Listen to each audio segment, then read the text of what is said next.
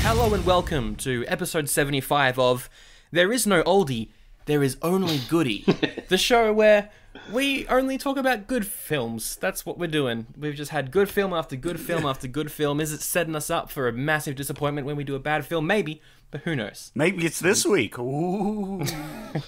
Welcome to Oldie But a Goodie. Yeah, it's a show where we're like, what came out this week back in 1984? We pick one of the movies, we do a full synopsis review, so spoilers, if you haven't for some reason seen the film we're talking about this week, pause the episode, go check it out, come back if you want. My name's Sanjay Felcher. As always, I'm joined by my co-host Zach Adams. Hello, I am here, yes. But we're also joined by someone else. The only person who could be on this episode, who could talk about Ghostbusters on this show, is Rob Lloyd. Hello. Hello, hello. It is a pleasure to be back on the exact same day, but a year later that we recorded my first appearance on Oldie But a Goodie. Is that right? Yeah, the Flintstones came out today, back in 1994, which is when we're recording this episode. There you go. Huh. There you go. Well, it was meant to be. Absolutely, absolutely. You were meant to be on our episode of Crackers. That didn't happen, but you did watch Crackers very quickly. What did you think? Oh my god, it was a piece of shit, wasn't it? Oh, what a big piece of ass that movie was, with an incredible cast, an amazing cast, and they go, right, okay, so this is what it looks like when an actor just takes a job because they need to pay the rent and the bills. Yeah, nothing redeeming about that film whatsoever. Not even Christine Baranski playing the saucy, 80s bit who gets her clothing off most of the time could save this disaster of a film. Wow, I would. Yeah. I'm sorry I missed the dissection that would have been talking about that film. Yeah, that was Yeah. You didn't miss much. It was us pretty much saying what you said, but in different ways for like an hour. Yeah, and that of course got our cracked, more like just plain broken award, which is worse than an oldie, our only worse than an oldie rating for this year. Perhaps it's great then that you're on this episode of Ghostbusters. No spoilers, but this may be better than a goodie. Yeah. Just maybe. In my mind, I believe, I think it transcends the definition of what a goodie is. But we don't want to pick too soon, gentlemen. I'm just curious. Sorry, 1 second. I just needed to know, Rob Lloyd, Are you a fan of Ghostbusters? Have you ever done anything Ghostbusters related, perhaps? I may or may. Anniversary of some sort of doing things related to Ghostbusters? I need to know your credentials on this subject. Well, very true, very true. I'm glad you're thorough when it comes to vetting your guests on your show. As you did with my expertise with the Flintstones when I appeared on that as well. You'll be happy to know that my expertise, which was highly regarded with Flintstones, it's even more so when it comes to Ghostbusters. I may or may not have done a 30th anniversary show looking at Ghostbusters back in 2014, which kind of was the springboard. I was only meant to do it as a one-off, and we did it on one night with me and David Innes as my support. But then it kind of springboard became this regular thing for David Innes and I. So then from 2014 onwards, every year we put on at least 2 or 3 one-off specials to celebrate the anniversary of a TV show or a movie. And it all started with Spook Central, my 30th anniversary Ghostbusters special. And that was a lot of fun, looking at all the behind-the-scenes machinations. I'm looking forward to talking about it with you guys, because we talked about it back in 2014 when you guys were on the legitimate radio in Sunbury, of course, because nothing's more legitimate than Sunbury radio. Nothing's more legitimate than a radio station that plays nothing but country music until all on. Everyone's favorite genre. Yeah, you were scrubbing yourself clean with hand sanitizer and bleach long before this whole COVID-19 thing. Oh, we brought earplugs into the studio. It's great. So yeah, it'll be great to revisit it, 6 years later, but still talk about the legacy and the impact of Ghostbusters. Yeah, definitely. All right. From memory, Zach, I picked this one, right? What were the other options this week? Well, there was a few wee options. Your other options were Beat Street, A young hip-hop artist aspires to make it big as a disc jockey. It's a dance film, just like the other one we did. The other one was pretty good. And then we had Top Secret, a parody of Elvis Presley movies, as well as the spy films. And World War II films. It's a parody of a lot of films. It's a great film. It's an underrated classic because it came out at the same time. But it's got Val Kilmer plays the lead. It's great film. So much fun. Yeah. Zucker Brothers from memory as well, which means all the jokes of visual gags, which would have made a great podcast. Absolutely. But it's a lot of fun. A lot of fun. Yeah, I want to check it out. And finally, Gremlins, which of course, as I mentioned, I'd seen last year. Which is another comedy horror with mischievous creatures who you shouldn't throw in bathtubs or feed after midnight. I don't think you should throw any creature in a bathtub. That's just a mean thing to do. If it needs a wash, you toss it in the bathtub. You yeet that boy into a pool, you dip it into a bucket, you gotta wash that boy.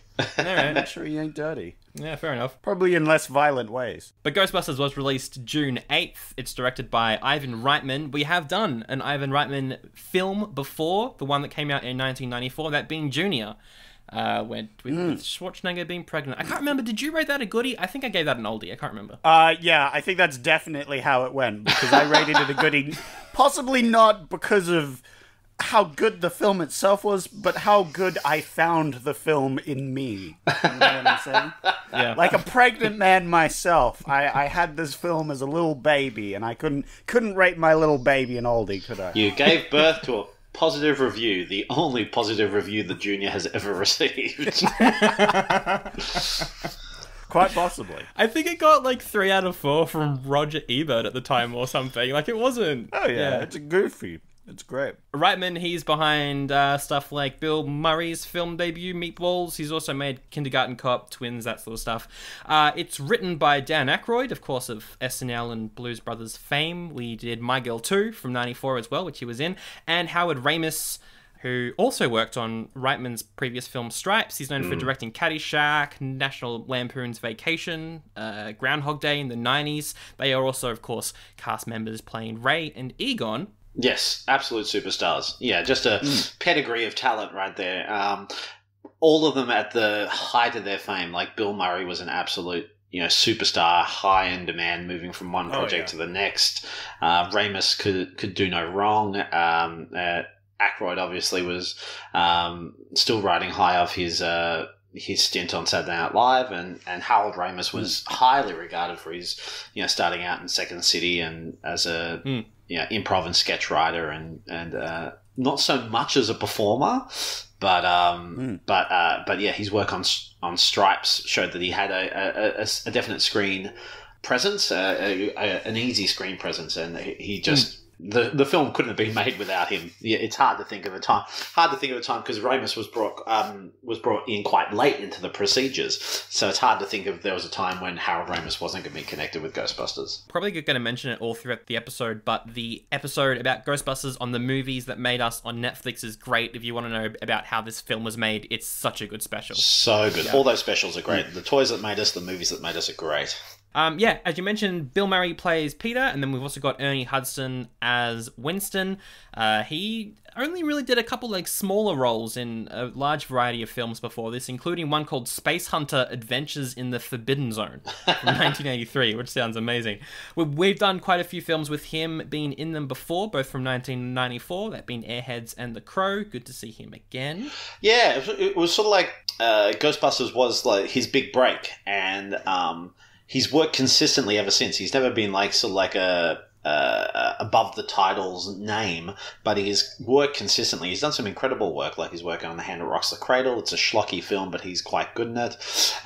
He's working in Oz, the TV show Oz, groundbreaking TV show Oz in the late 90s, early noughties. It was powerful. The Crow, obviously. So, yeah, he's sort of like that legitimate actor who has carried on a career in sort of supporting roles and stuff like that. He's never been out of work, but he's never been a superstar, but he's always highly regarded. Sigourney Weaver's in this as well, playing Dana Barrett. At this point, she was most known for playing Ripley in Alien, of course, and she used this movie, as well as 83's Deal of the Century with Chevy Chase, to kind of say, hey, I can be funny too. Can I do some funny movies and not stuff where I've just got to like be in pain for an hour and a half? And she's great. And of course, the only person who just makes me smile so much whenever I see him in anything, even if it's the Flintstones, Rick Moranis, playing Louis Tully. Such an early role for him. He had his breakout in 83 with Strange Brew, which he co-wrote and co-directed. It seems like it's loosely based off Hamlet, and is kind of focused around a couple characters made popular by the Second City sketch TV show. Yeah, the Mackenzie brothers from their Canadian brother characters.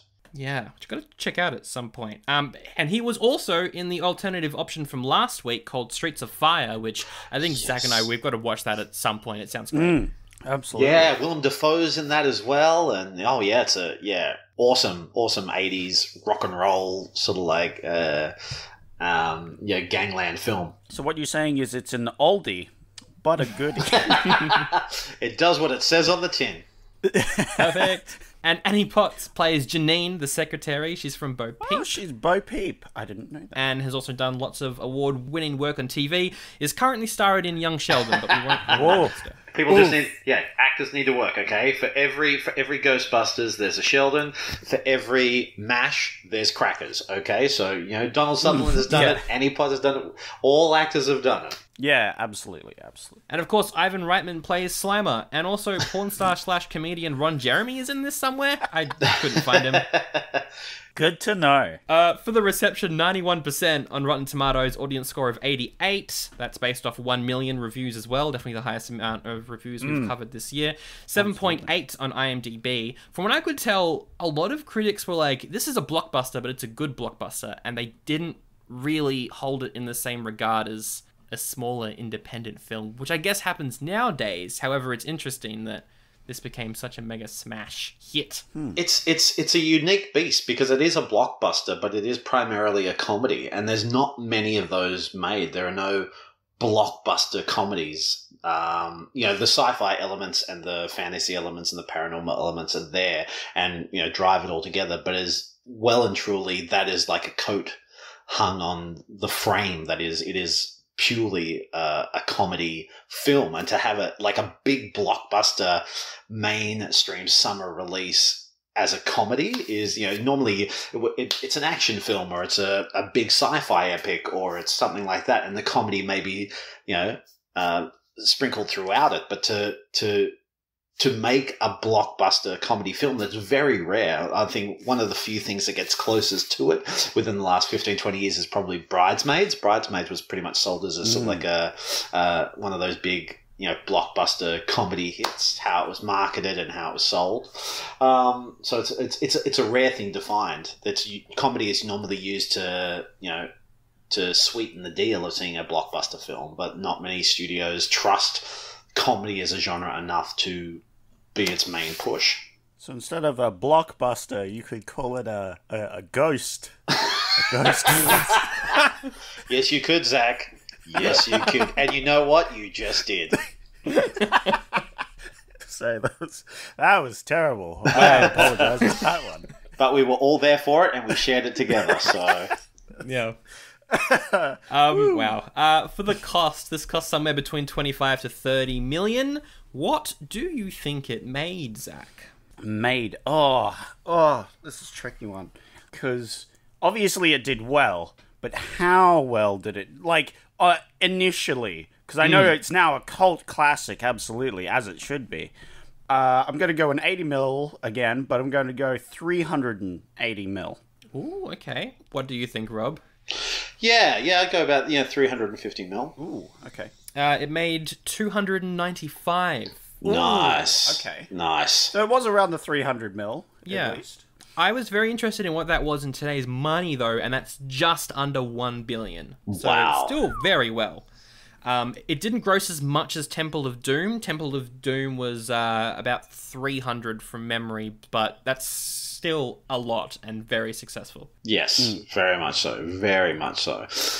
But yes, it one of those films that transcends whatever genre it is. Sci-fi attracts a certain type of people, but having comedy as the main focus meant that anyone could appreciate this film, much like later on when the fourth Star Trek movie came out in 86, that was primarily pushed for the comedy and the relationship between the characters. So even if you're not a Star Trek fan, you could get into it. Like with, Ghostbusters, you don't need to be, a sci-fi nerd or a ghost nerd. You can watch this film and get hooked up in it. All right, let's just bloody go through it, mate. Let's just jump into it, bruv. It starts off with some spooky synth music, which was really good. Let's get this out of the way. The soundtrack's just classic. It's great the whole way through. Fantastic. It's incredible, amazing collection of songs as well. Beautiful, really funky type of, jazzy, Motown element sounds. Really great songs, and also mix that with the eerie, synth music and stuff like that is great. Perfect balance. I personally love synth. It's one of my favorites. And this whole, the getting the spooky sort of sound effect and then synthesizing it and then putting into some poppy dance music. Oh, it's great. Fantastic. And what is the opening scene, Zach? It's quite iconic. So you see, you got this librarian chilling in the library doing the books and whatever, and then you got the spooky books. They're all flying about, but she doesn't notice nothing because she's doing a job. She's doing her work. And then she's walking down to the back, and then all these files start flying everywhere, and she's like, oh, this is disorganization. I hate that. So she runs away from that, as you would, and then bumps into a spooky ghoul. And she's like, what? One of the most oppressive things about that whole opening sequence, it's all practical effects. So it's all like the books were literally on fishing wire. The cards were opened out, and there was one of the stagehands behind with a straw blowing, and that caused all the cards to fly out. Oh, is that how they did that? Yeah, all that basic stuff. There's no high tech knowledge. So let's do it as practical as possible, so that they didn't have to, cut away from it and make you feel like it's really happening. And of course, nowadays they'd throw in, dazzling effects to make it look pretty, but it would take away that raw element of, good, this could actually be happening. I went into this watch through of the movie being like, I love this movie. It's one of my all-time favorites, but I gotta go in with a critical point of view. I've got to be like, is this actually good? And then within the first 2 minutes, I went, this is the best ever. I love it so much. So yeah, it is so good. It is so good. We cut to Bill Murray, and he's doing this experiment. Well, I say experiment. They've got to guess what the card is. If they get it right, they get not electrified. If they get it wrong, they do get electrified. Except he's making all the guy stuff wrong and all the girl stuff good, and it's great. I love how they don't cotton on as soon as he starts just not showing them the other side of the card. Oh.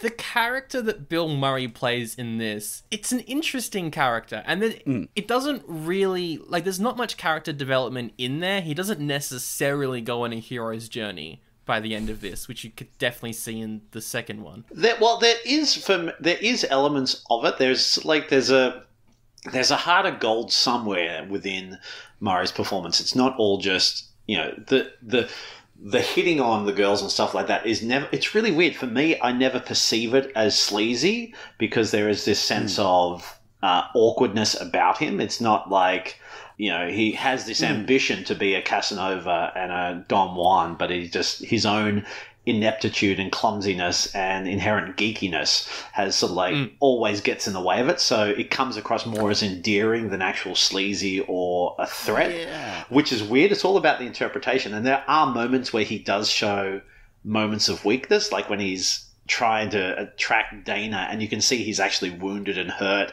but he covers it up in this bravado. And there is that change when he's all, for him, anytime he realizes that this ghost stuff is actually happening, when it first happens, he goes, all right, let's look at the money side of it. Okay. Then he sees another ghost and he goes, actually, no, this is real.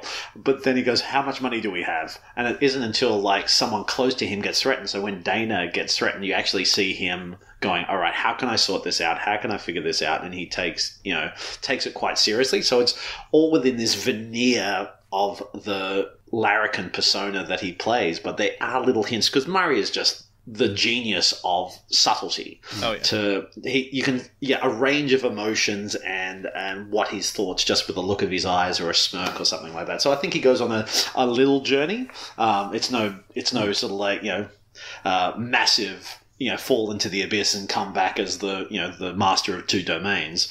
But there is a little change there for Peter Venkman. Oh yeah, he's the Han Solo of the Ghostbusters group. He is, yeah. Han, he's a little bit more awkward than Han is. Yeah. He's the nerdy version of Han Solo. Yeah, he's the Han Solo from Solo, the film, not so much the Harrison Ford. He's yes, the Aaron correct. Rich. Absolutely. Yeah. He's the Aaron Rich version as opposed to the Harrison Ford version. But yeah, so in any other actor's hands, it would come across as off-putting or sleazy or even a bit predatory.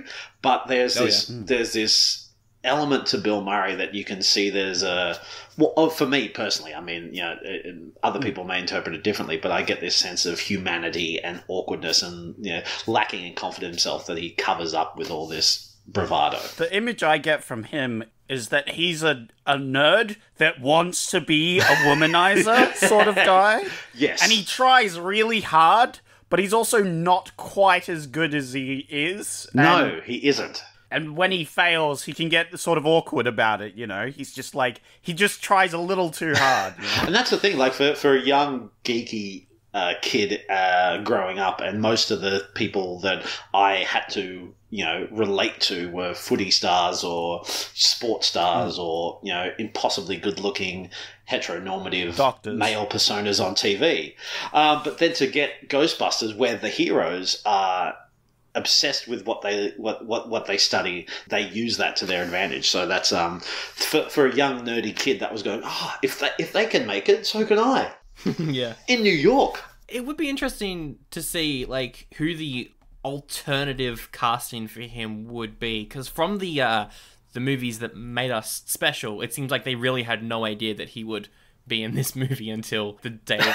Probably Chevy Chase would be high up on that list, I'm guessing, if it's 84. And he definitely wouldn't pull it off. He would be super sleaze the entire way through and it wouldn't work. Yes, yeah, very much so. And it is that case of sort of like, originally it was meant to be Dan was thinking of him and John Belushi, but sadly John Belushi passed away. There's talks of Eddie Murphy because he was quite popular at the time. He hit the ground running with Saturday Night Live when he was 19, for God's sake.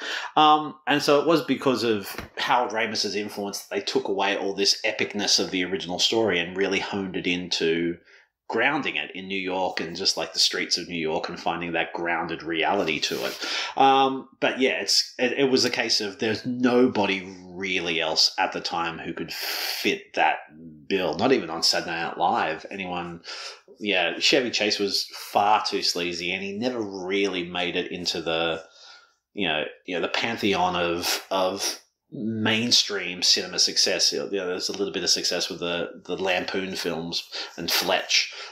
They would have been very much screwed if Bill Murray had at that last minute go no, but he agreed to do it so he could also do this other film that has gone the way of the dodo, but it was something more artistic and challenging for him as a performer, and he got to make that, and so then he pretty much came straight from that to Ghostbusters, and he's remembered for the film that he didn't really want to do as much as the other one. I could see Robbie Williams playing him. It would have been a bit more of a sillier character, I feel, but he could probably have pulled it off. Obviously, he wasn't as big back then. He was still just coming off his TV show. So yeah, exactly. But he could have done it, I feel. I can see Harrison Ford in this role, maybe. Yeah. As a sort of jaunty womanizer sort of. I could see that. Yeah. Indiana Jones was George Lucas and Spielberg's, saying we're never going to make a Bond movie. These are our Bond movies. So Indiana Jones is their Bond, whereas Bond is the sleazy womanizer who disposes of them whenever he wants. Indiana Jones tries to be, but he's never really good at it. And so that's what I like about Indiana Jones. He does have that awkwardness about him. And so that could have worked. It could have quite worked. And he's good at playing the nerdy, actiony type of adventurer. I just don't know how he would have worked against the rest of the team, though. Yeah. I don't think. Yeah, he wouldn't have worked in the ensemble. Yeah, it would have been Ghostbuster. Just one. Yeah, Ghost. Yeah, that's true. John Ritter. Maybe John Ritter. Ooh. John Ritter was quite a big star at the time with Three's Company. And he'd done a couple of film and stuff like that. John Ritter could have been quite good. I could see, him, and then with Dan Aykroyd, Eugene Levy. I think that works. We've created an alternate universe version. Yeah, of Ghostbusters. Absolutely. Is this the darkest timeline? So maybe the other Ghostbusters with John Ritter and Eugene Levy is, in a utopian society. Absolutely. So We got a little sidetracked. So Dan Aykroyd rocks up and is like, hey, we should probably go check out the library. So they head over to the library. Egon is there. Bill Murray is asking this librarian heaps and heaps of questions about... Oh, lady, are you crazy? What the hell? I really like how this guy comes up to him and is like, why are you asking these questions? Are these important? And he just says, back off, man. I'm a scientist. Great line. Great line. He's used that line many times, you can tell. So they head down to the room where the film opened in. There is ectoplasm everywhere and also a spooky ghost woman. Yeah. Delicious, delicious ectoplasm. They sneak up on the ghost woman and then she turns into an evil ghost woman. So they run away. Yeah, it's the classic sort of ghoul move where you don't want to surprise them, you don't want to shock them, otherwise it startles them and they go all baghoul. That's the thing. It's a horrifying image from this floating, quiet librarian transforming into this ghoul. But the sound that comes out of her mouth makes her sound like Carol Channing. Yeah. I remember that being rather frightening as a 13-year-old child. You should see Carol Channing. She's very frightening as well. Yeah, even more. I mean, yeah. She'll be sadly missed, and she was a legend of Broadway. How old were you when you first saw this, Rob? And did you find it frightening? Oh yes, yeah. It was. I didn't get to see it in the cinema. I remember the first time I saw it was at my friend's house, Ben Trapman. We went round to his house. He had a big farm just on the outskirts of Dubbo, and we watched it there. And I was terrified and scared, especially of Slimer. I had a lot of nightmares about Slimer afterwards, but I loved it. I was a very nervous kid. I got scared of so many different things, but I loved it because it was just so funny. And so anytime there was a scare, I could just remember that the Ghostbusters were there and they'd make a joke and something like that. So that final shot of Slimer coming up to the screen and going, terrified me as a kid. I could never watch that part. So I was about 6 or 7. Wow, okay. When I first saw it. So I would have seen it on video. So probably about 7. I didn't see it in the cinemas. So I saw it about 85. So I would have been about 7 years old. Wow, okay. I loved it. I loved it so much. I could just easily watch it. And because they got that good balance with the ghosts that they were, they were scary and creepy and in the mood, but in the style, but they weren't horrifying. It wasn't like, Poltergeist level or all that type of stuff. So they were half terrifying, half sort of goofy. Yeah, almost. Yeah. And they stayed true within their own reality. They didn't sort of go all Scooby-Doo. Yeah. And so you didn't see Venkman and Egon pretend to be Italian waiters and go, oh, come on, sit down, Mr. Ghost. We will give you your lasagna. Which would have been a great scene, by the way. Yeah, with John Ritter and Eugene Levy. That's that version. They do that in that one. Yeah. We mock it, but in the utopian timeline, that scene got them Academy Award. Academy Award winners John Ritter and they absolutely. And they pulled the mask off Slimer, and it was Danny DeVito all along. Would have got away from the awards for you damn sleazes. This thing writes itself. Exactly. It does. By the end of this episode, we're gonna have a script. We're gonna have a script. Yeah. Let alone a prequel. We could remake the whole series. Yeah, exactly. So they're being moved off campus. The university is like, what is it that you even do? Fair point. Your methods are sloppy, your results are questionable. You are a poor scientist, Dr. Venkman. Dean Yeager, what a wonderful performance. He comes in for one scene, nails it. Love it. Yeah. And the scene directly after this, every single time I watch it, I always think of one thing. So we've got Bill Murray, he's talking to Aykroyd, he's doing like a rousing speech, right? Call it fate, call it luck, call it karma. Yeah. And the music is rising, and just like your performance there, it feels like he's about to burst into a song. Yeah, it's and great, every isn't it? time I watch it, I'm like, is this going to turn into a musical? It's great. If it was done by Adam Sandler, it would break out into like a Happy Gilmore, Billy Madison. Yes, we'll go back to school. What I noticed, sort of like subliminally when I was a kid, of how it shoots. The location becomes so much more a part of the film. It isn't just a place where the film is shot. It's has a living, breathing entity. So you learn so much about living in New York and how it is to be in New York. And so the way that the film is shot, you feel as if you live in that city.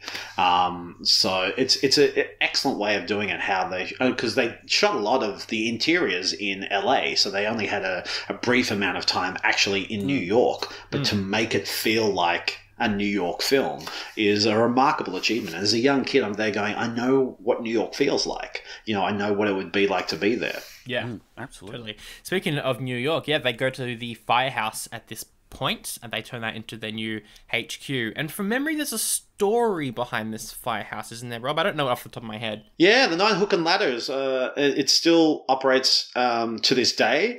The brave men and women who worked there were one of the first people to respond to the World Trade Center. So there's a legacy there that they were some of the first responders actually at the World Trade Center in 2001. So it's become an institute, a nerdy institute. When Caitlin and I were in New York in 2017 while I was on tour, we went on a Hollywood movie location bus tour. And so we went to all these locations for movies and stuff like that. And as we drove around, the tour guide had lollipops to give out if you got the trivia questions right. And it got to the point where I had all the lollipops. And because people were, I started off by letting other people try and answer them, and they couldn't get it right. So I always come in with the second or third, option and get it right. And it got to the point where, kids were asking just to get a lollipop. They were nowhere near it. And so I had to start actually handing out lollipops to kids. Because the guy always said, what's the answer? But yeah, it was so fun. When it gets to the point where the guy's like, all right, Lloyd, tell them the answer. Passes a lollipop over. Yeah. This is a fun fact. This is one of the very few Jackbox quiz questions that I got right. Oh. And no one else got it. So I felt very proud of myself. Where it was like, where is the Ghostbusters place at? And I was like, yes, that one. Fantastic. It was a semi-guess, but it was like, it can't be these other two, so it's got to be one of these. So yeah, I didn't get many Jackbox answers right, but that one I did, and I felt good about it. Take the victory. Yeah, Take the good work. victory, Zach. Take the victory. Absolutely. Speaking of taking... so Sigourney Weaver Segu is returning to her apartment, and Rick Moranis is there. We're introduced to his character. Hello there, darling. How you doing? You want to come back to my place? It'll be a great time. We'll hang out. We got a party going on. There's a party going on next week. You should come back to my party place. We'll be hanging out. It'll be a good time. Perfect. Spot on. Perfect. It's as if Rick Moranis is here. So what happens is she's heading home. She's chilling. She's got her groceries or whatever. But then our favorite character, Hey, it's me. How you doing? he's like, Hey, you want to come back to my place? It'll be a good time. I'm an accountant. I'm boring. and she's like, maybe some other time. I really wouldn't want to. And so she goes back to her place. Puts her groceries out on the bench, as you do, ready to put them away. There's a couple of eggs. The eggs are just chilling. They're having a good time. But not only are they chilling, they start rocking out. They're like, hey, we would like to party. We'd like to go back to the party place. So they try and go back to the party, but they just sort of flop over and then splat onto the counter. And she's like, what the heck are these eggs doing? What the hell? So she goes to put the party eggs away because she doesn't want any more of them jumping out. She opens the fridge and we see a view of heaven or purgatory or hell. Something's in her fridge, which really something's gone off in there. She's left it for far too long, and a heaven hellscape has emerged from her fridge, and there's a dog thing, and the dog thing yells a certain thing. Does anybody know? Zool. Zool. Zool. Yeah. And she's like, Zool? She's like, Zool. Yes, I recognize that ancient archaic figure. I'm going to close the fridge now. Goodbye. Close. I'm leaving. This has been fun. You can have my fridge now. I've got to go. Luckily, earlier on her TV was playing an advertisement for the Ghostbusters. And she's like, haha, I know how to deal with this. I'll get the professionals on it. I don't know why anyone would be convinced by that ad. Look, if you have a ghosty ghoul in your fridge that's spouting about Zool, you got to get the professionals in. Yeah, look, I hate to pull rank here, Sandro, but as a man who was growing up in the 80s, this is all we had for commercials. This is long before commercials became as sophisticated as the ads you see on TV or indeed on the internet nowadays. That at the time in early 1980s culture, that was the height of a classy ad. I know. Oh, wow. You primitive mortal beings with your silly ads. We are now out of a higher being. Our ads are all about how to expand your penis size. Yes. Or hot singles that are in your area. You went straight there. That was the first one you go to. Absolutely. That's the pinnacle of advertising. The peak, as it were. Hey. Yes. Just gonna sit in that for a while. Please move on. Let it stew. So she goes by the HQ. I love how she approaches. She approaches and Bill Murray just pops up in the background, kind of like a rabbit. He bounds over. He's so excited for their first customer. He leaps over his desk. So good. Just to make sure he can greet her. There's a lot of it here. This is a prime example of why he doesn't really come across as a lead. There's no leering. There's no, overtly sexual behavior. It's all he seems to be like in awe of her. He's like an eager puppy as opposed to a slobbering, beast. He's very much a case of like when he gets there, he just go, "Hello, I'm Peter Venkman.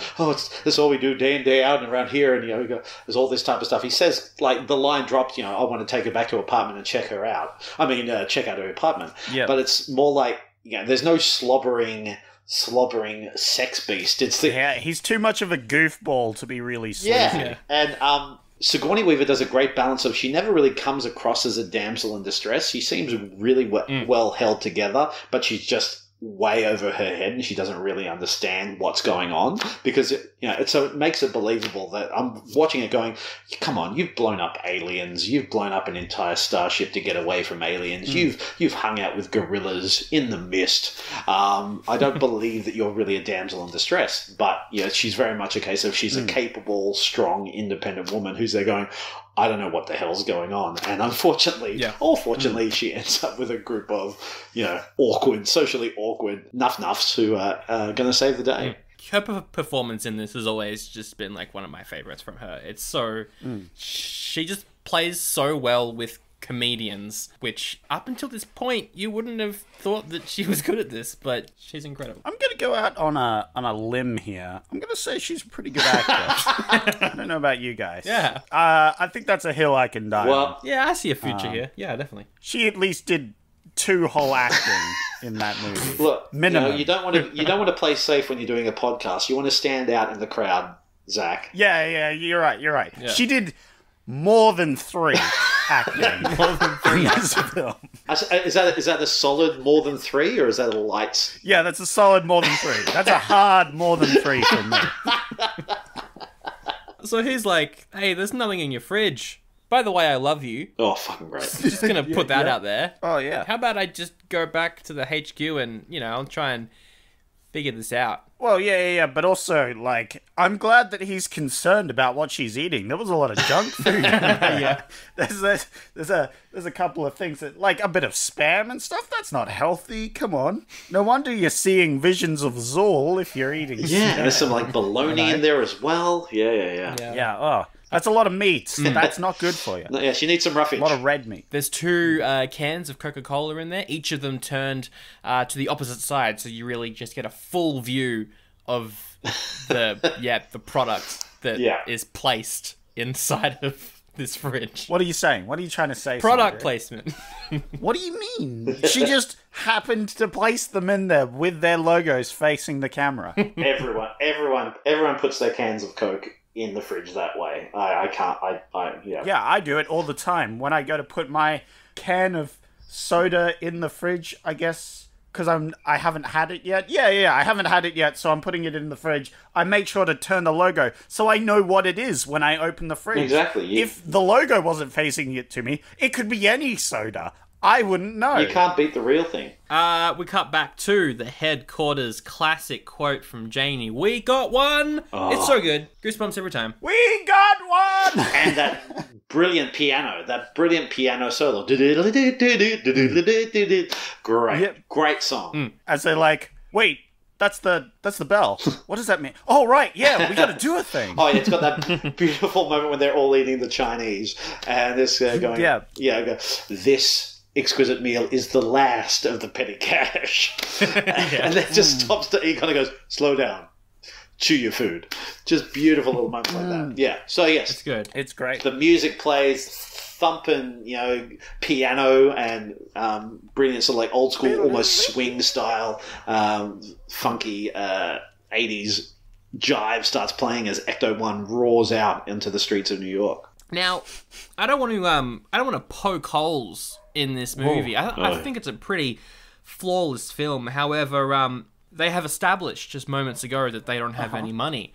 Yet who designed their logo? It looks pretty expensive. It looks like an expensive logo. Yeah, why do you think they don't have any money? Yeah, exactly.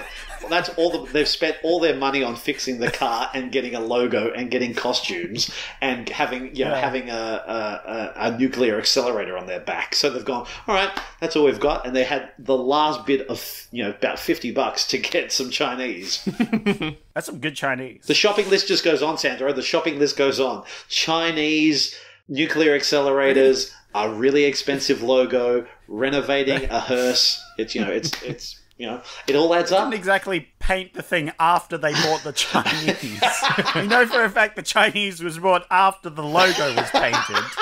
Otherwise, the paint would still be drying as they're driving away. They're like mid-paint, leaning out the window, painting on the logo as they're going. No. I think it's canonical that the logo was bought and painted before the Chinese food, so I think they're in the clear there. Anyway, they go to this hotel. They got to head up to the 12th floor.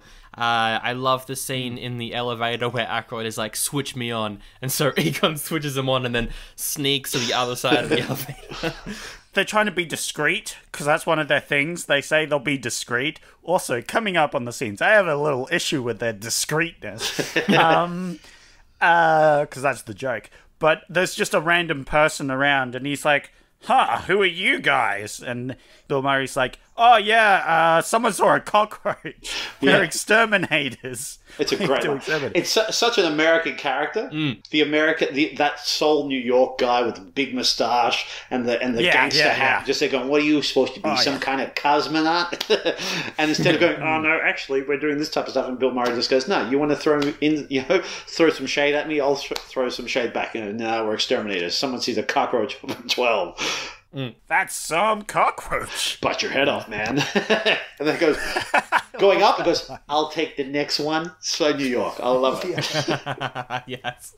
It's a great scene. The look for Slimer is pretty great as well. I love how Slimer is eating stuff and like he's completely translucent. You can see through him, transparent, I mean. Like you can see right through Slimer. However, the food that is kind of like landing on his chin isn't. And it looks incredible. Like, you've got this solid food just sitting on him, but you can see through him. It's phenomenal stuff. The effects are great, and like stuff like when he starts to pour the wine and it goes through, and so just the levels of intercutting. No CGI at that point. It was all photo realist and within camera stuff, and just incredible. For something that wasn't from an established company at the time, like ILM or anything like that, they did a wonderful job. Yeah, absolutely. It was an offshoot from memory. Again, check out the Movies That Made Us episode, but this basically created a tech company, like an FX company. It's great. I love Slimer. He could really use his own sort of show of some sort. Maybe cartoony. Maybe an animated show being the lead. Yeah. Like, the kids would love it. I don't know about you guys. Yeah. But I think that show would be garbage. Great. Fantastic. A show that's real and also extreme. Yes, but not actually. Yes. Yeah, but get less and less away from the whole point of what the original film was and focus more and more on a secondary ghosty green character. Yeah, that's a smart move. That's a real smart move. Everybody loves the Puss in Boots movies. All right, yeah. Antonio Banderas is great. So they head into the banquet hall, which is where Slimer is. Aykroyd is like, this is something pretty important that I forgot to tell you. Don't cross the streams. That would be very bad if you did that. The whole it'll disintegrate every atom in your body or whatever. Oh, thanks for telling us now.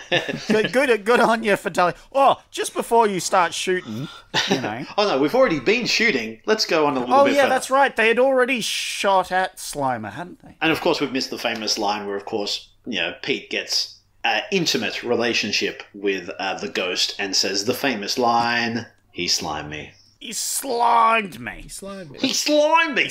Crikey. And he's like, oh, great. Save some for me. It's great, Ray. Save some for me. Great line. Yeah. Yeah. That type of stuff helped me as a kid. Like that scene of him getting hit by it scared me a bit as a kid, because I go, oh no, what's going to happen to Pete? And then to see how they all respond to it, they're not horrified. You've got Ray there going, this is amazing. And then you've got Egon going, that's great. Yeah, that's great. Save some for me. I love that. Was for me as a kid. Went, oh, okay, cool. This is something not to be scared of. They capture Slimer. It looks good. It's a good scene. Of course, the line to wrap it all up, though. One of the best lines in the film, I reckon. I really like their discreet way of capturing Slimer, which is to completely destroy the ball. Destroy everything. Literally nothing was spared in their destructive way. Because it kind of starts off as them destroying the room to get Slimer, but then by the end of it, it's just Bill Murray being like, I've always wanted to do this, and just pulls the tablecloth under it. The flowers are still standing. They were not, by the way. I had a criticism from there, because he knocked over some of the flowers. There we go. And that's why this film is getting an oldie now. Yep, exactly. My point. And what's your favourite line, Sandra? Oh, we came, we saw, we kicked... No, I messed it up. Oh, all right. Sandro, come on! Boo! No. Oh, he failed! No! Just as he went over the finish line as well. Just tripped over and face planted. That's like Michael Caine's first film in a movie. He was in a World War II film. He was like an extra. He had one line, and the line was, the Germans are coming. And he ran up, and they had all this stuff going on, like explosions and stuff like that. And it was a big, expensive take. And he ran up, and the first line he said was, the Germans are crumbing. Oh, crap. But, he got a career after that. So, you will too, Sandro. Absolutely. You're the Michael Caine of podcasts. I will be in the 2022 reboot of Don't Blame It on Rio. Oh, no, please don't.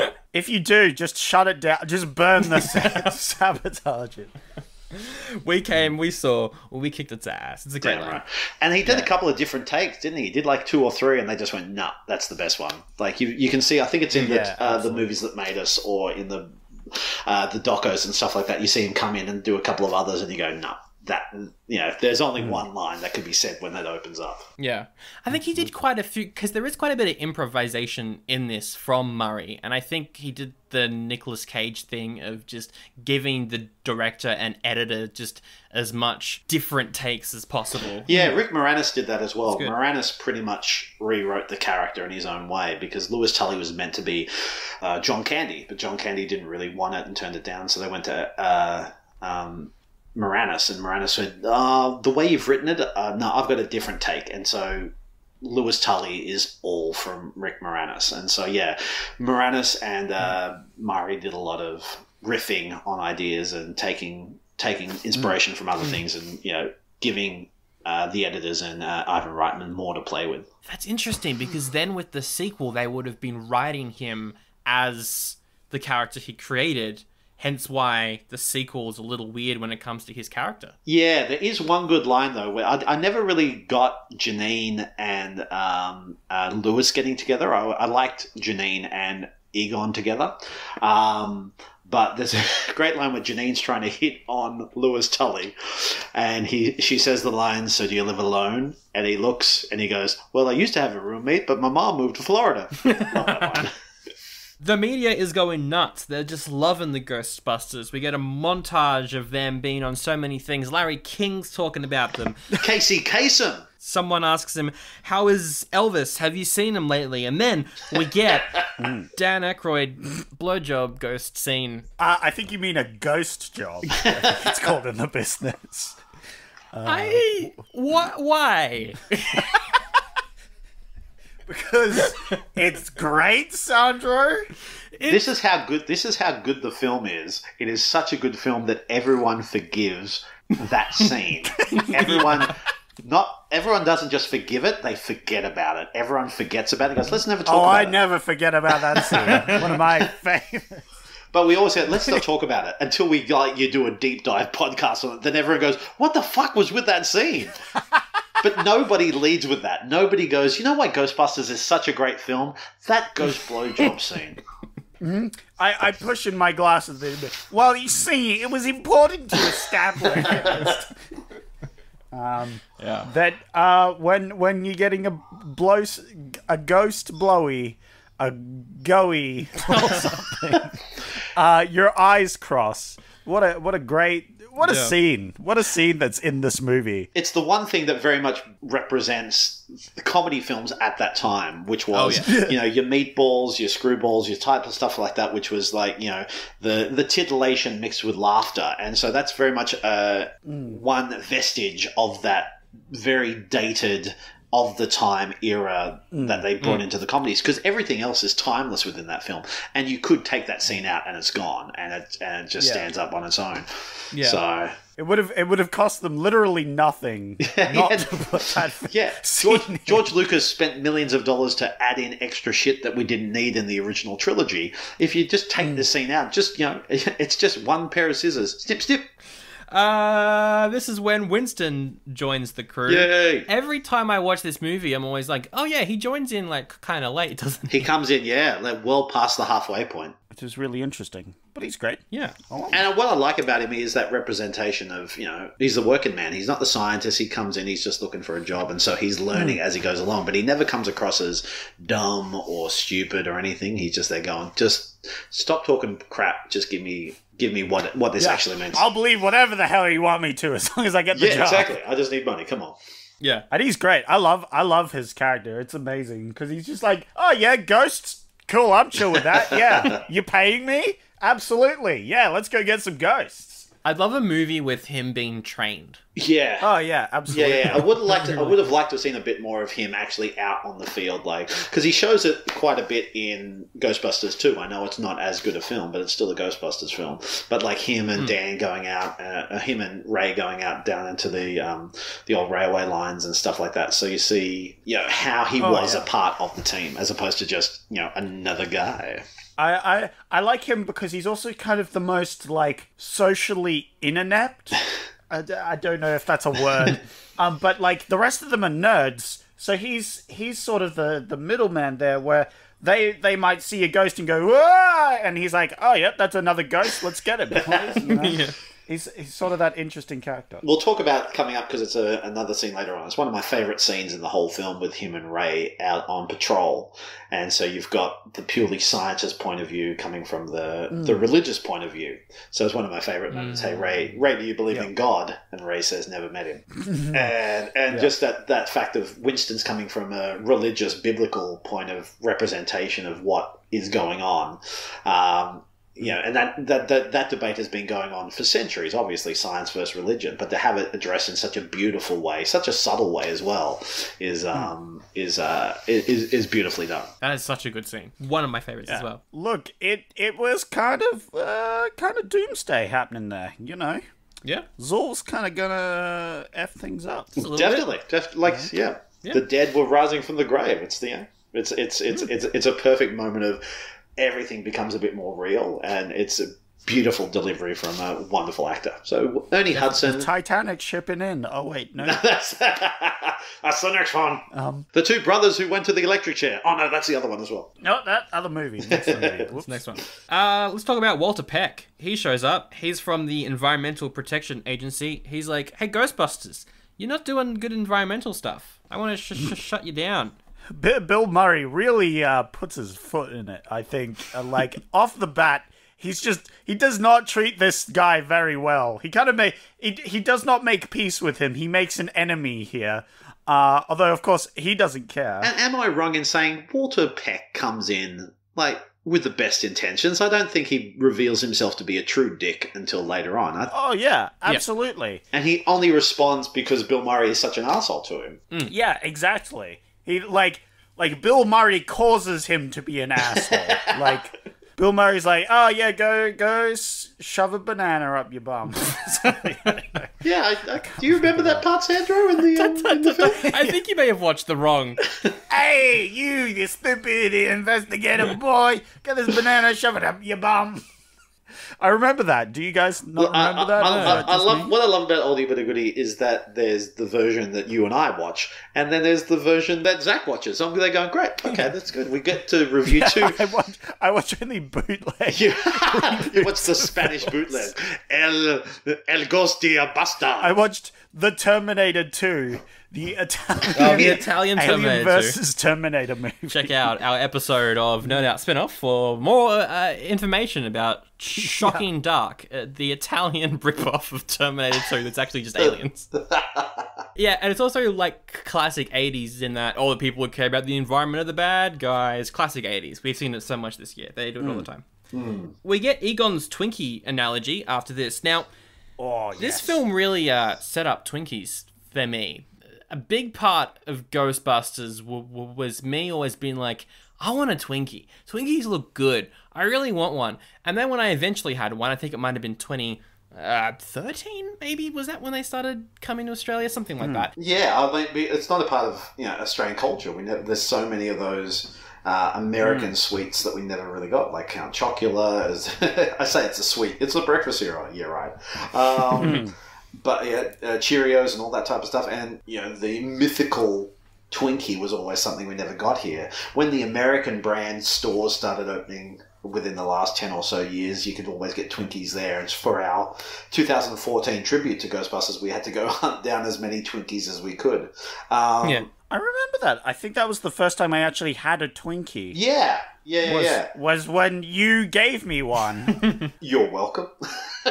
Yeah, I was blessed that day. And you know what? I thought it was all right, Sandro. Maybe you overhyped it. But I thought it was I get it. It's like a little sponge cake with a bit of cream in it. That's pretty good. Oh, nom nom nom nom. That was pretty good. Nice. So I was very satisfied with my Twinkie experience. That's what she said. Don't know about you guys. Yeah, my first time wasn't. Yeah, it was a little bit awkward. With the Twinkie, I mean. Is this a euphemism? Is it all euphemisms for something right now? Yeah, it's all euphemisms for ghost jobs. Yeah. Yes. All right, the gargoyles come in at this point. They're alive, and one's breaking out. It's a great scene. The claw moves, and then you can see the claw underneath it. And the red eye. Dude, I love this scene. They're probably my favorite, prop monster things in this movie. The ghost dog things that are like half gargoyle dog creatures. Yeah. I love the like statues of them that looked so menacing, and then just them breaking out of it. Oh, they're real things. Oh no. Yeah. And the sound of them, that deep guttural like purring, is really, really good. It's like a purr or like it's just really amazing. The practical effects for them is great. There's one scene coming up that perhaps is the only part of this film that doesn't look amazing, but when they're standing still, it's menacing, it's scary, it's just spot on. I remember distinctly. Was I 13? No, I must have been earlier. It must have been like 10 or something. That those were the things that scared me. I was like, oh god, those things are terrifying. Yeah.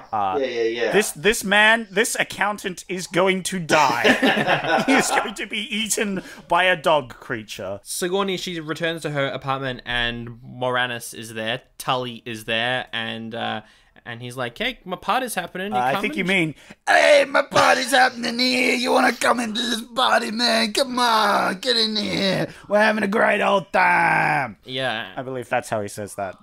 And she's like, no, I've already organized a date with the actor Bill Murray. He's coming around. So, no. And then he's like, oh, Bill Murray, that's understandable. He's a great actor. You have a good time. Maybe you could come afterwards. That would be fantastic. So she goes into her kitchen, and this is the scene that really got me as a kid, which is when she sits down on the chair, the arms come through, lock her in, and then she just shoots towards the kitchen. Yeah. That's the one that got me, yeah. Gee, Sigourney does well with it. Doesn't he? That scream, that deep scream when she's being dragged away. Oh my gosh. That's acting. Oh yeah, she sells it. Oh, yeah. That, I thought she was dead. As a child, I was like, oh, that lady died. She is dead. That's why I was so terrified of the other guy dying, because I thought they were just being eaten by these dog creatures. Little did we know. Yeah. That they had to find each other to fuck. Yep. To get their ghost jobs on. To get their ghost jobs on, to open up a door. That's how I open doors on a daily basis. Could have just opened the door. I mean, come on. I need to open this door, so I hold a seance. Yep. Get a ghost job, and then the door opens. Yeah. Go put your key into someone's gate. Yep. We cut to Tully's party, and there's another gargoyle jumping around that apartment, smashing things up.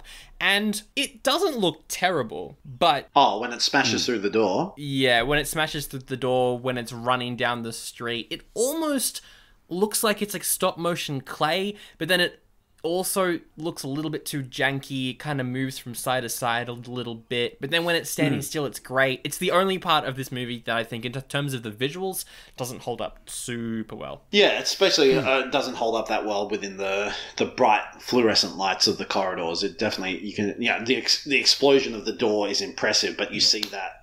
And it's I think because you laugh at the fact that the dog hits the wall and then collapses. And that funny laugh makes you forget for a second. You go, oh, that wasn't as convincing. And then it cuts back to the scene where it's just standing there in the corridor. And you go, all right, there it is, good again. Same with the scene when it bounds out through the hotel over the, you kind of laugh at the fact that Tully is there going, help! And then you go, oh, hang on, that wasn't that good. Yeah. It's weird how half the time it looks good, half the time it doesn't. But I didn't mind it so much. Yeah. Oh, it's not an issue at all, yeah. Well, yeah, the scenes where it doesn't look good there aren't as many as those beautiful shots. And I think the best part of the effects of them are when Dana and Lewis are transforming back into the dogs, and they look really, really good. That's a good moment.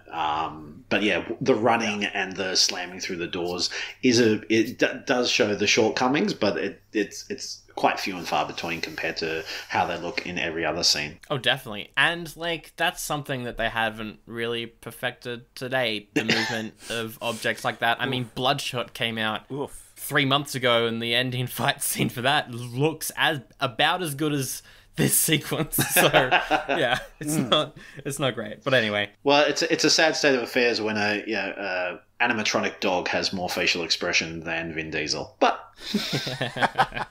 Isn't he just an animatronic dog? He's just 3 animatronic dogs stacked on top of each other with a trench coat. So, the dog, it gets Tully outside of a restaurant, and we're like, oh no, what's going to happen? He gets eaten. Bill Murray, he rocks up to the apartment, he sees the mess that's going on. There's police everywhere talking about some sort of bear has attacked this small apartment. He walks into Dana's room and she's got a wind machine. Her hair's blowing all over the place. That's what happens when you get possessed, man. You get possessed, you automatically get a wind machine. That's a part of the contract of being possessed. The ghosts bring their own. They're like, hold up, let me set this up 2 seconds. Bill Murray's about to come through the door. Quick. And give her a gothic makeover, obviously. Yeah. Absolutely. Yeah. Robert Smith from The Cure showed up and went, this is how you do your eyeliner now. He knows the ghost personally. He does. He does. They did. One of their best gigs was in front of ghosts. Are you the key master? It's good. Not that I know of. I want you inside me. Sounds to me like you've already got 2 people in there already. Got him. And there is that moment he goes, you want this body. Yeah, go ahead. No, I can't do this yet. No. Yeah, it's part of my policy. Never get involved with possessed people. Great line. Yep. And if this was any other film from the 80s, you know what would have happened. However, it's not. And we thank the Lord for it. But we do have to wait for later on where we have a possessed Dana and a possessed Lewis do the deed. So well, they had to open a door, It's the only way. If you know what I mean, Zach. I don't understand. What are you talking about? Can someone explain this? I'm confused. The key is the penis and the gate is the vagina. Oh! I've just got the gif of going explosion. There is no Dana, there is only Zool. And how awesome is Sigourney Weaver there? Like the rolling of the eyes back and yeah. She floats above the bed. It looks incredible. It's shot really well. Yeah. Yeah, it's so good. Yeah. I was expecting her head to spin around and then the priest to just run out of there. I know, right? Yeah. It almost does. Yeah. Again, 84, incredible year for this sort of stuff. Yeah. You had this. You had the Gore and Toxic Avenger, of course, coming up. Nightmare on Elm Street. The practical effects incredible for that. Just a great year for the visuals. Which one came out in 84? The first one. The first one? Oh my gosh. Yeah. One. Yeah. Very first one. It's no Dream Warriors, but it's pretty good. Yeah. Rick Moranis is running around telling people he's the Keymaster. It's one of the funniest scenes in the film, I think. It's so good. He almost has sex with a horse. He does. Yes. Yep. I didn't really think about the ramifications of that till now. You don't pick that up until you're older and you destroy your morals by watching movies and reading comic books and the internet. As a kid, you're there going, oh, it's funny because he's talking to a horse, and then you go, when you're older, you go, ooh, that could have got awkward. No, up till now time, it was it's funny he was talking to a horse. Till Rob Lloyd mentioned, oh yeah, he was about to bang that horse. I was like, he's talking to a horse, that's funny. Oh, thanks, Rob Lloyd. That put a different tone on that scene for me. Sorry for corrupting you. This is the perfect representation of sorry, not sorry. Yeah. The police pick him up. They drop him off at the HQ. I love the line from Janie. You are so kind to take care of that man. You're a real humanitarian. I don't think he's human. I don't think it's human. I love that scene. Like the New York cops, they're going, oh, we're taking him here and they don't want him, so we thought we'd bring him to you. What do you reckon? And Rick is so funny in that scene when he's fully possessed. Are you the key master? It's great. Are you the gatekeeper? I think you mean, are you the key master? I need to find the key master. I don't even know why I tried to do this impersonation. Zach just... Yeah. He's got all the cards.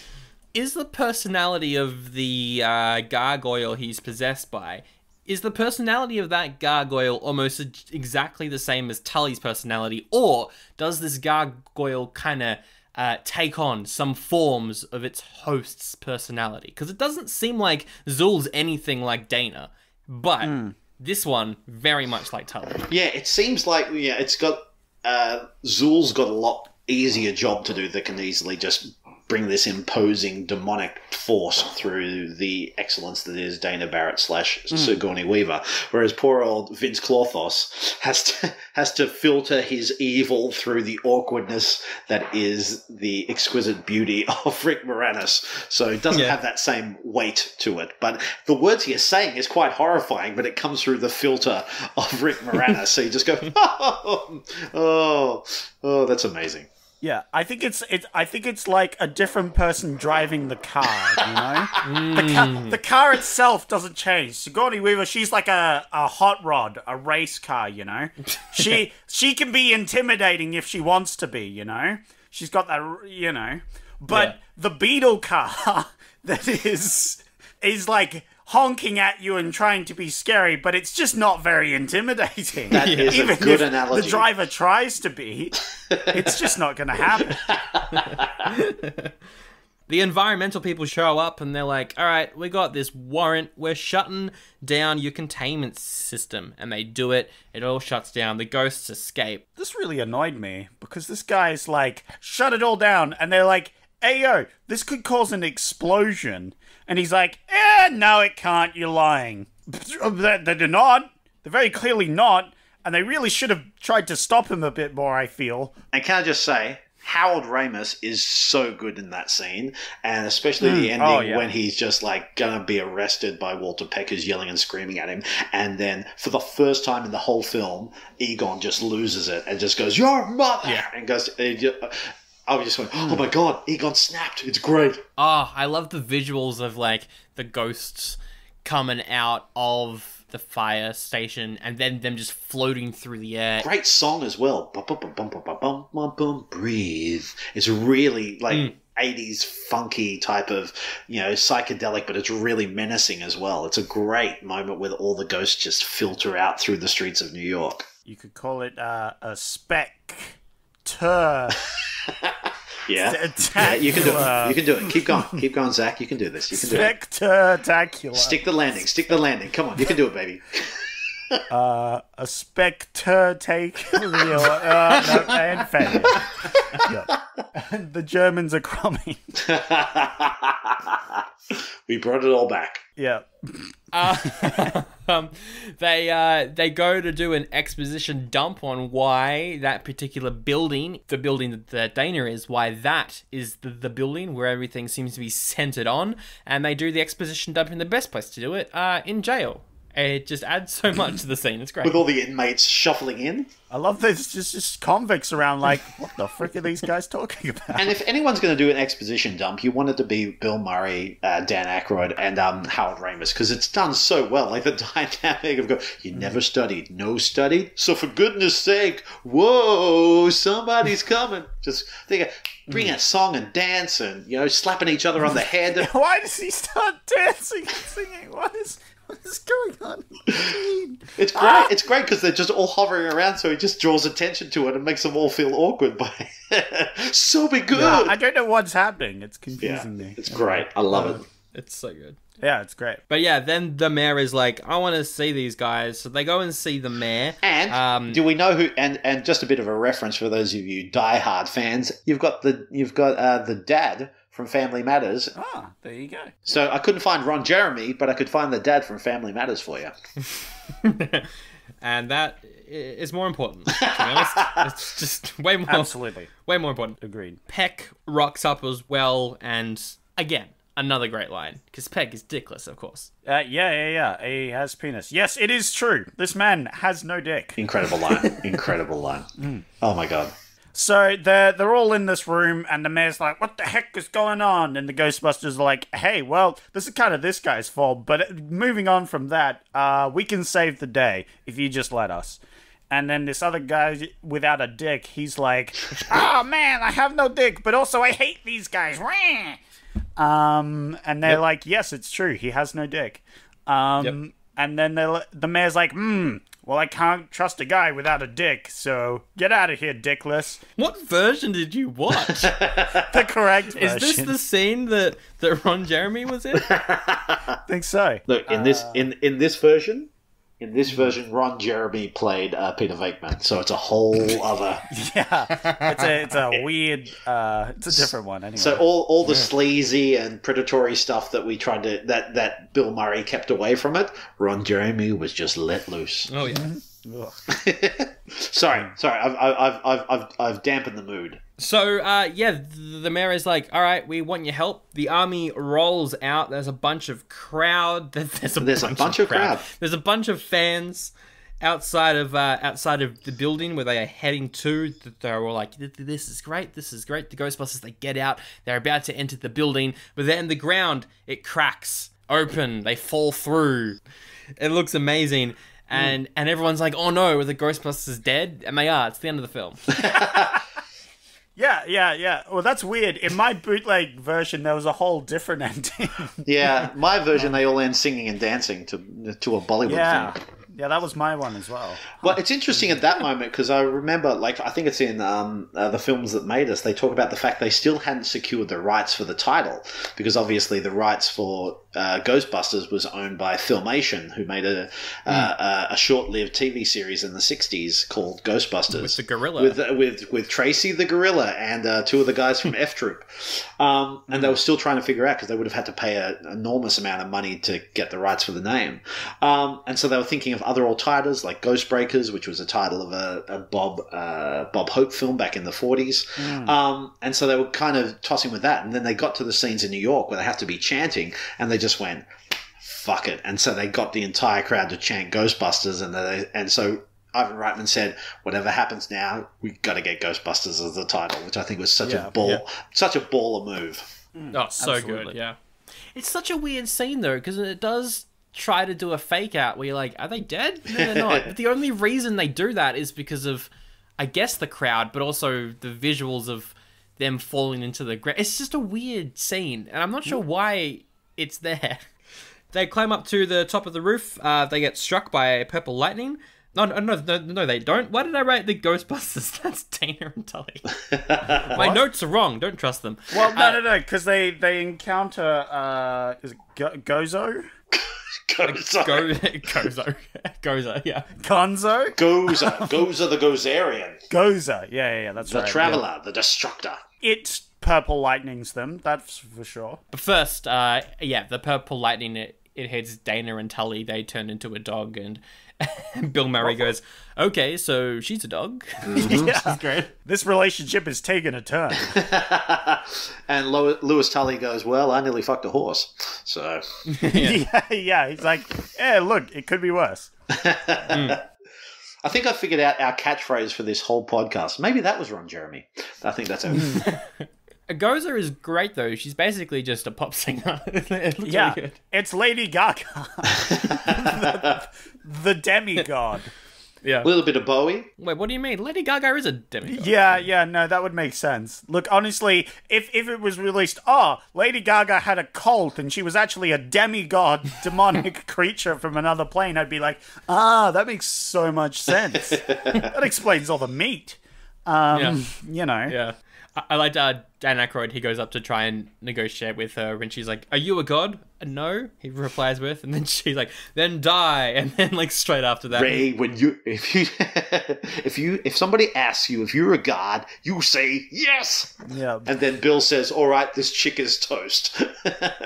She does the Emperor in episode 3 flip. She flips in midair, lands behind them. Yeah. And they neutralized her. And that's the end of the film. They get her and it's not, And then Bill Murray marries Dana, who's still a dog. It's great. Yeah. And we don't want to know the implications of that. And they don't let us know. It sort of fades to black. And it's just a voiceover tells them to choose the form of their destructor, which is quite nice, actually. Isn't that nice? Yeah. I think it's, she's going to wreck him anyway. Might as well let them choose who they're going to get destroyed with. It doesn't really matter to her. Yeah. That's a very, you're right. That is a very nice thing for Goza to let him choose. And of course, everyone is like, oh, I get it.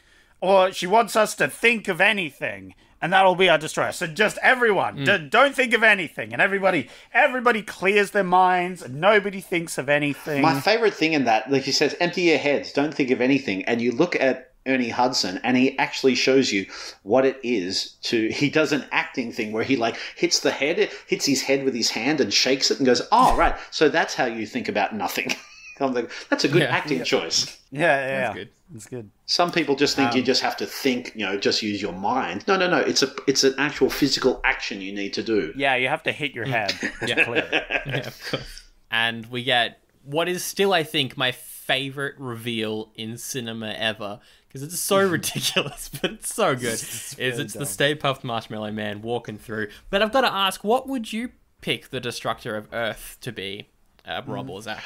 Oh gosh, that's a good one. If someone told me to clear my mind and not think of anything that could destroy this world, well, there's something. Whenever someone says think of something random, I always think of turkeys. Well, there. I don't know why, but turkeys is my go-to random object. Nice. I'm not sure it's my perfect choice, but I can't get out of my head the image of of this failed TV star narcissist billionaire taking with orange skin and a bad comb over. Just seems to keep on coming into my head as being the source of the destruction of society. So it's not my first choice, but I just can't stop thinking about this as the destruction of everything we hold dear. Oh, nice. God. Just a giant wig flies off his head as he's crunching through the city. Yeah, Turkey, a giant turkey. It would make a great dinner. What about you, Sandro? To stick with product placement, probably a bottle of VB.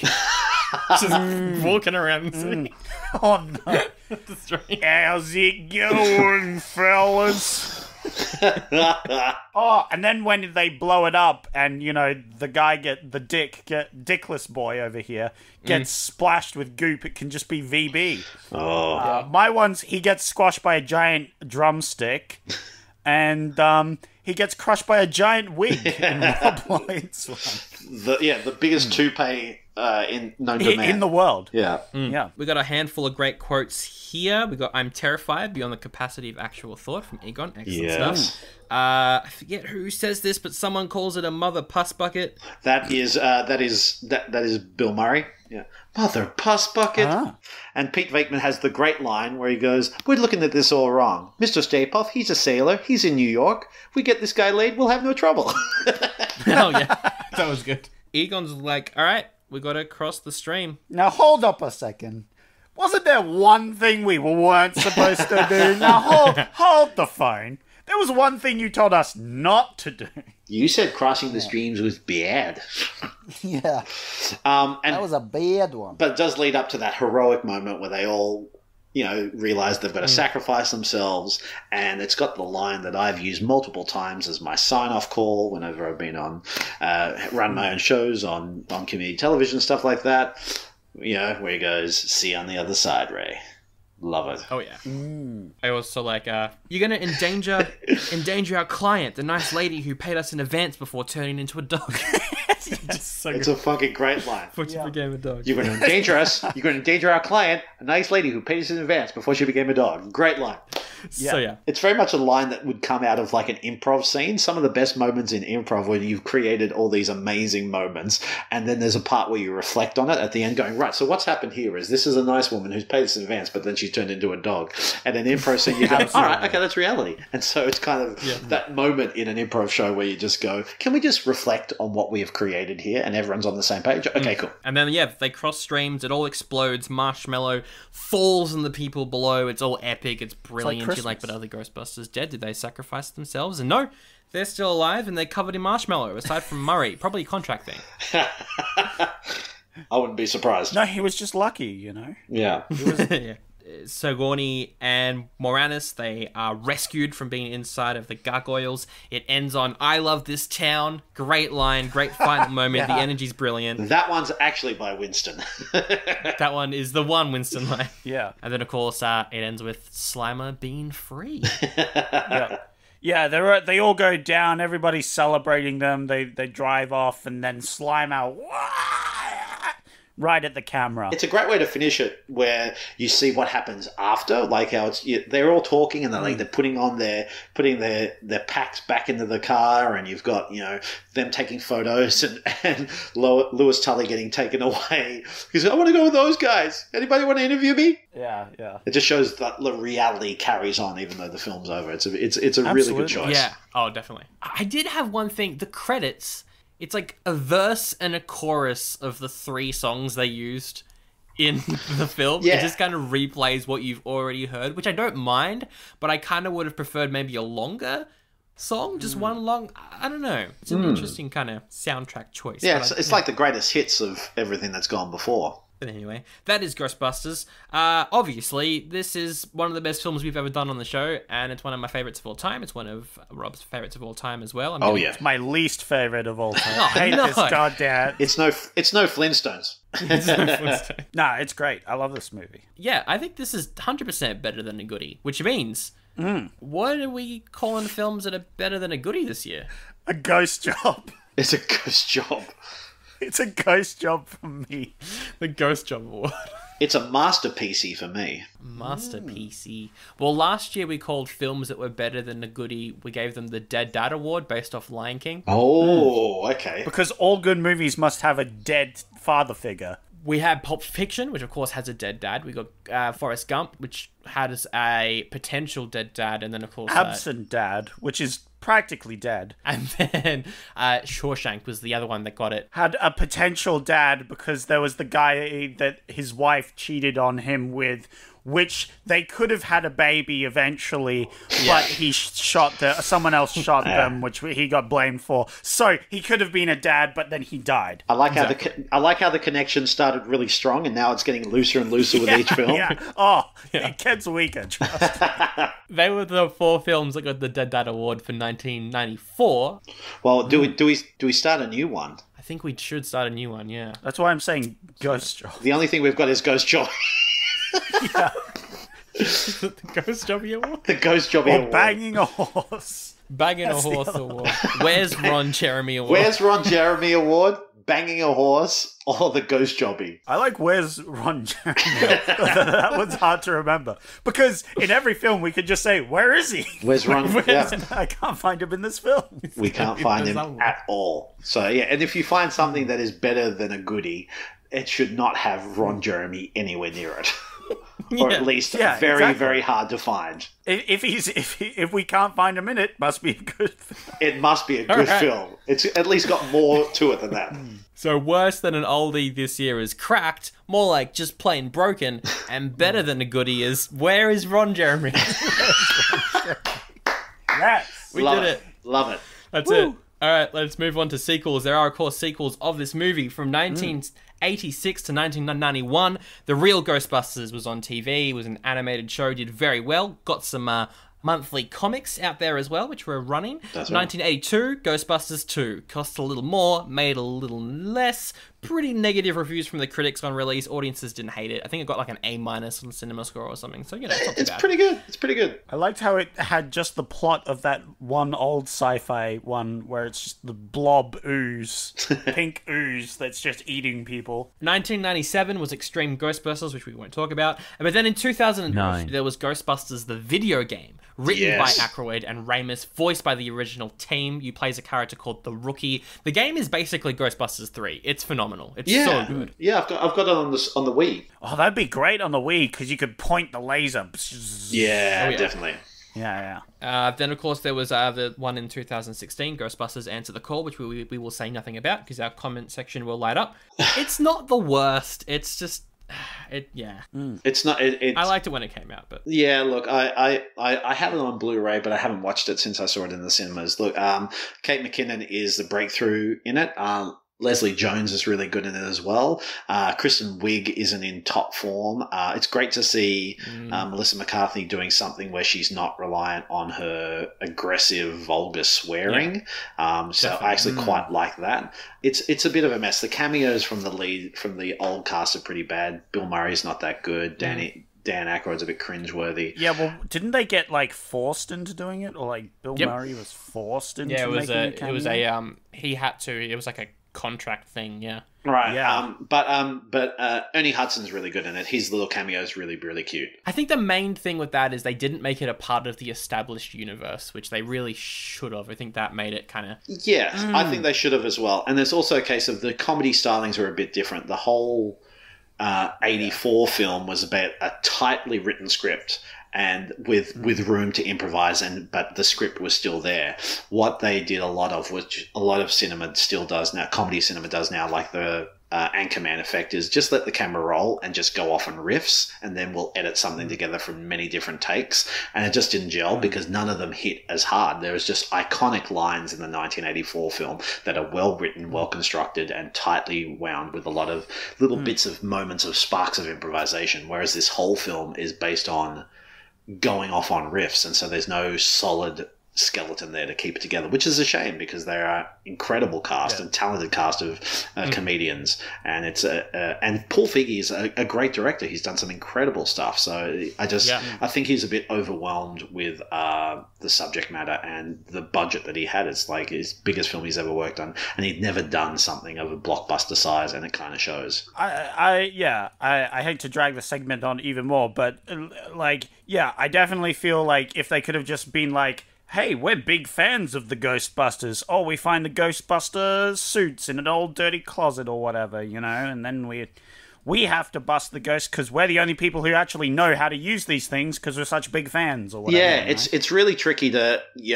how do you tip the hat to nostalgia without being indulgent in it, because there is a danger of being too caught up in that, but also the decision of Feige and Columbia and whoever produced it to go, no, let's have nothing, no ties to it at all. That really distanced a lot of people from it, and so the audience didn't really have anything to tie to it because they didn't have that same investment in it. Everyone in some way, shape or form knows Ghostbusters because it was such a cultural phenomenon. So even whether you're a big fan or not, you have an element to it. So to completely cut that off, not only cut off the hardcore fans who were appalling. The way that Paul Feig and the cast were treated was appalling by fans. Awful. Yeah. Absolutely awful, yeah. But also mainstream audiences go, well, if you're not tying it to what vaguely we remember, we're not invested in this. And they didn't. So it didn't do that well in the box office. Nobody really liked it. Only about 200 million, which based off a $100 million budget plus marketing, a complete bomb. Yeah. It's a shame. Also, in 2016, there was a TV show announced called Ghostbusters Ectoforce. Ivan Reitman was, I think, producing. He had a lot of involvement in it. It was meant to be set in like the year 2050 or something, some sort of futuristic ghost busting stuff, but that show was postponed because he's now working on an animated Ghostbusters film for Sony, which is still in development. No idea when that's going to come out. And then, this year we were meant to see Ghostbusters Afterlife, a proper sequel. Incredible trailer. Such a beautiful trailer. Yeah. Also directed by Ivan Reitman's son, which is really nice to see him there. Jason Reitman, who's done great films, like he did Up in the Air, and he did Juno, so Thank You for Smoking. Incredible director. Yeah, Paul Rudd's in there. Finn Wolfhard is there. So when that does eventually come out next year, March next year is its current release date, I'm excited for it. I hope it does well.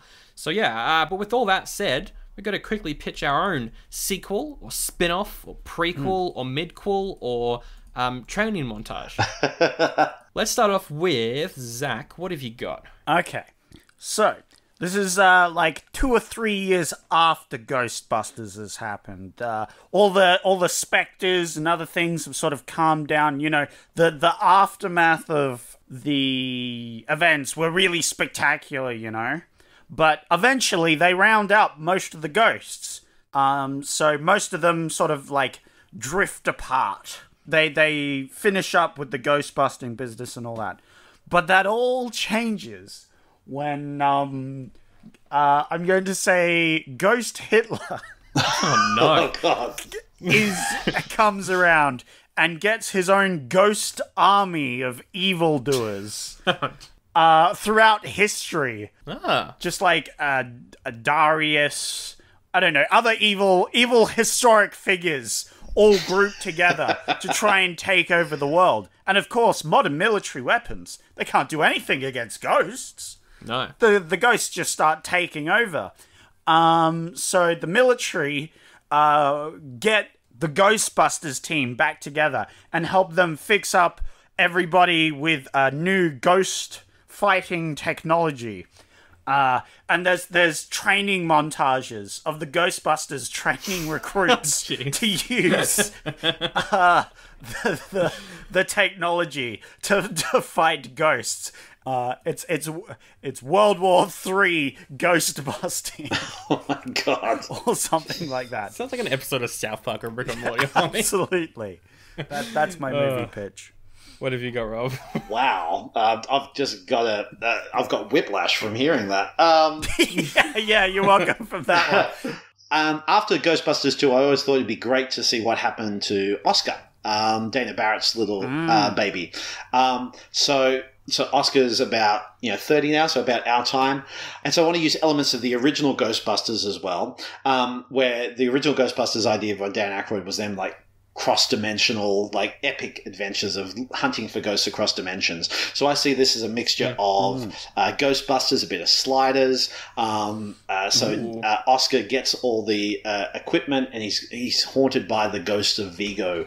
So he has to go get it sorted out, and the old goes to see Ray and finds out what it all is. He's got these memories, but Dana doesn't want him to know about it because he wants him to live a happy life, and he finds out that his destiny is to be a part of the Ghostbusters. So he starts a new branch of Ghostbusters to there's this interdimensional ghost trying to break into our dimension, so they have to with the help of Egon's daughter, has to sort of like use this new technology to break into other dimensions and stop the ghost from coming through. So he piles a crew of people adjacent or connected relationship-wise to the old Ghostbusters, a mixture of boys and girls and all multicultural representations there, really bring it all in, and they go from dimension to dimension to stop these ghosts breaking in and destroying our dimension. So the interdimensional Ghostbusters, I think that could be cool. That's cool. I like that. Yeah. Oh, and Ghost Hitler's there. Oh, absolutely. We don't know where. Yeah. Where's Ghost Hitler? He's played by Ron Jeremy. Absolutely. Yep. And what about you, Sandro? So I want it to start off as like a normal adventure. We got the four guys. They're out doing their thing. They're busting some ghosts. But then, out of nowhere, let's say a giant portal opens up. Ray, Egon, Peter, they get taken to some world somewhere. No one knows what they are. Some ghosts have captured them in their dimension. And Winston, he goes back to the base. He lets everyone know. And Winston, Janie, Lewis Tully, Dana Barrett, they have to team up to try and save them. Nice. It's Ghostbusters B-Team. Love it. Mainly, I just want Winston to kind of be the mentor to these guys and give Tully something more to do. Give Janie something more to do as well. She might put on the suit. That could be fun. She did put the suit on in the real Ghostbusters in some of the comic book sends-off. Oh, really? And yeah, she became an actual Ghostbuster in some of the comic books. Oh, nice. Yeah. So just have that in like a live-action form. Ghostbusters B-Team, or maybe West Coast Ghostbusters. Adventures with it. They move over to the West Coast or something. And Ron Jeremy's in it playing Hitler, of course. Of course. West Side Ghost Hitler. Yeah, he's surfing, Let's move on to...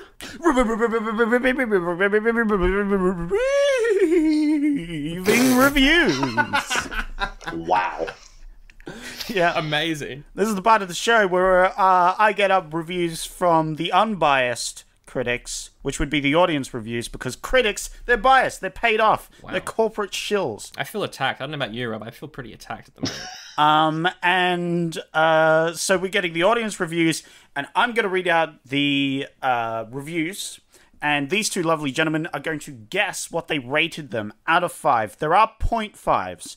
So you could go like a 3.5, 2.5, whatever. So just keep that in mind as you're guessing some of these things. Mm-hmm.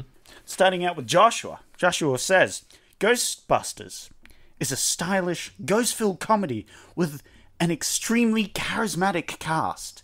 A+. That sounds like a 5 out of 5. Yeah, I go 4.5. It's a 4.5. Well done. Wow. Rob gets a point. Wow. Yeah. So what gets a 5? If A+ is 4.5. A++, you idiot. Obviously. Or an S. Right. All right. Or an S. Yeah. Or the entire alphabet. The entire alphabet, that gets 5 out of 5. Absolutely. All right. Wow. Should have thought about that one, you idiot. I mean, Rob is the teacher, so... Yeah, he's the professional when it comes to his ratings. What would you rate it if it was a 5 out of 5? I'd give it A++. Yeah, there you go. See? Yeah. Told you. Professional. There we go. See, this is why you got the point and Sanjay didn't. Well, he also got the point because he guessed it correctly. I think that may have also been. Josh says, can't go wrong with Ghostbusters! Exclamation mark. I'm going to go for a 4. Yeah, I'll go 3.5. 3.5. Once again, Rob gets it with a 3.5. I thought you guys would be a bit more, optimistic with can't go wrong with Ghostbusters, but Wow. no, at 3.5. Can't go wrong with Ghostbusters is pretty positive, but it's non-committal. So it's going, you can't go wrong with that. So it seems like, Yeah. Yeah, you picked up on that very well. That's Wow, true. that's 2. that was the margarita pizza of reviews. yeah, you're perfect. right. You're very right. All right. Kevin says, Bill Murray is the man! Of course Bill would say that. Exclamation mark, exclamation mark, exclamation mark. Those exclamation marks make me think that this is a 4.5 from me. Yeah, I think it's a 4. You think it's a 4? It's actually a 4.5 this time. Hey! Sandra gets Well the done, point. Sandra. Well done. First time for everything, I guess. Darius. He says, Bill Murray, Bill Murray, Bill Murray. Exclamation mark, exclamation mark, exclamation mark. These are great reviews. These are real. Did real you like? good. Did you like Bill Murray is the man, followed up by Bill Murray, Bill Murray, Bill Murray? Yeah, someone just couldn't contain it to one Bill Murray. They needed to mention him 3 times. Like do the Candyman thing. I'm going to go 3.5. Well, because he made it 3 times, it's got to be about 4.5 or 5, so I'll go with 4.5. It's actually 4. Oh, 4. right in the You, middle. you were close. Yeah. He did put it as a 4. John says, I went expecting to see a funny movie. ... Wow. I'd say it's a 2. You say it's a 2? What are you thinking, Sandra?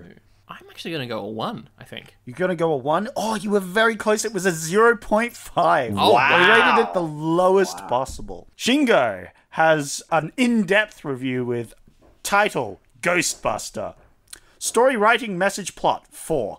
Character acting, 4. Music/sound, 4. Cinematography/editing, 3. Age/originality, 3. Total, 18 out of 25. Okay. Yep. 3.5 out of 5 for me. All right. It's Yeah, 3.5. that's a 4 out of 5 for me. Ah, it's actually a 3.5. Hey! Sandra's on the math today. Yeah, well done. I think, Rob, you'll get this one. Jean, she's on your level. Great Dan Aykroyd film. Ages 8+. So, already she's saying you watched it way too early. It's 8+, so you watched it at 7. That's a no-no. Yeah. No wonder you got so scared. 4? Yeah, I'll go 4. I'll go 4 as well. Oh, you both go 4. It is 4. Well Yeah. done. I don't know how you guys got that one. That was amazing. But yeah, thanks for telling us it's 8+. That's great. We got that with Temple of Doom as well. Someone was like 12+. Cameron says, funny, smart, but it is silly. 4 out of 5 stars. 5 out of 5. Rating it 5 out of 5. Okay. I'll give it a 4 out of 5. It's a 4 out of 5. She said it in the review. It's in the fucking review. To be fair, there was a review one time where it said like 4 out of 5 and then had 5 out of 5. Oh my god. Fair. Oh dear, Rotten Tomatoes. And then finally, Chris says, take it or leave it. 2.5, I guess. Right down the middle. 1.5. It's 2.5. It's right Hey. down the middle. Well done. Wow, we Well, end on a tie. 4 points Ooh. each. How about that? a tie. There you go. Well, I could get a tiebreaker question real quick if you would like. I think this episode has gone on. Yeah, that's fair. That's fair enough. All right, well, that brings us to the end of our episode on Ghostbusters. This was a long one, but of course it was, because we're in blockbuster season and it's the 80s and it's great. Thank you for joining us, Rob.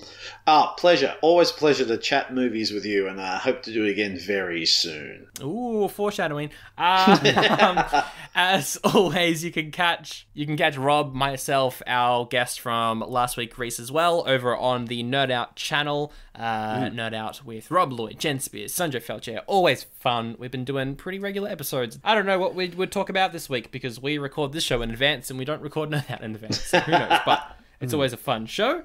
We will try and get Zach. It's a little harder because we are recording on Skype, so we can't really get guests on the main Nerd Out show because editing 4 channels would be hell. Oh, absolutely. But when we're back, maybe in person, we'll get Zach on. It'll be fun. Definitely. Absolutely. Do you have anything else you want to plug? Any socials or any projects or TV shows that are currently airing? Oh, yeah, if you get a chance, watch Middle Ditch and Schwartz, great long-form improv on Netflix. Also, if you've got Disney Plus, watch Encore, great show about old high school productions reuniting and for one night only remounting that production. Gosh, what else?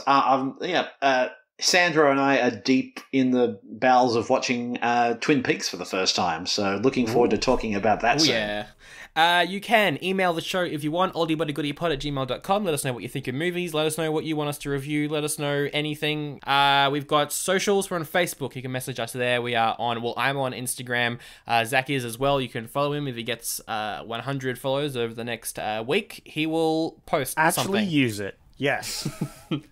All the links to everything in the description. Zach, you are picking next week's episode. What are my choices? Tell me all about them. I want to hear them. I want to know what we're doing. One thing came out next week. Oh. Under the Volcano. It's a popular award-winning film set in a small Mexican town during the Day of the Dead in the 30s. Ooh. Okay.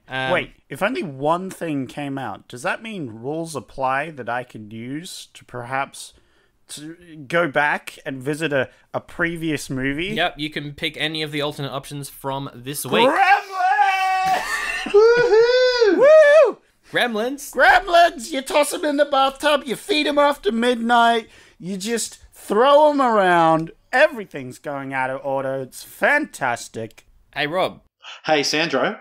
Do you like Gremlins? You know what? I really do. I love that film very, very much. What are you doing next week? I'm completely free on my day of not recording. You want to do Gremlins? Yeah. Oh, what a great, not planned at all invitation. Rob's joining us next week for Gremlins. It's going to be a fun time. Let's wrap it up with a favourite quote from Ghostbusters. I've got to find one. I want to start with Rob's. I want to hear his, because he can read the script out of his mind. He's got it all downloaded in there. He could reenact the entire movie back to back, I feel, at this point. So I want to hear his favourite quote. Well, I've probably done many quotes. I'll try and pick a quote that I haven't done yet. One that I haven't done that's yet. a good plan. That's a good plan. Go into the database. Hacking in. Okay. Early on in the film, it's a line I particularly like. Egon, this reminds me of the time you tried to drill a hole through your head. That would have worked if you hadn't stopped me. Yes. Oh, yeah. That's great. My favourite would be, we came, we saw, we kids. Oh, I messed it up. No! Messed it up again. Yeah, that was my favourite quote. And my one is obviously, yeah, of course. Yeah, this man over here, he has no dick, man. Look at that guy. He has no dick. This man. It's true. He has no dick. Anyway, come eat my pepperoni pizza. Hey. Come eat my pepperoni pizza. It at least has a dick. I mean, it doesn't. No dick.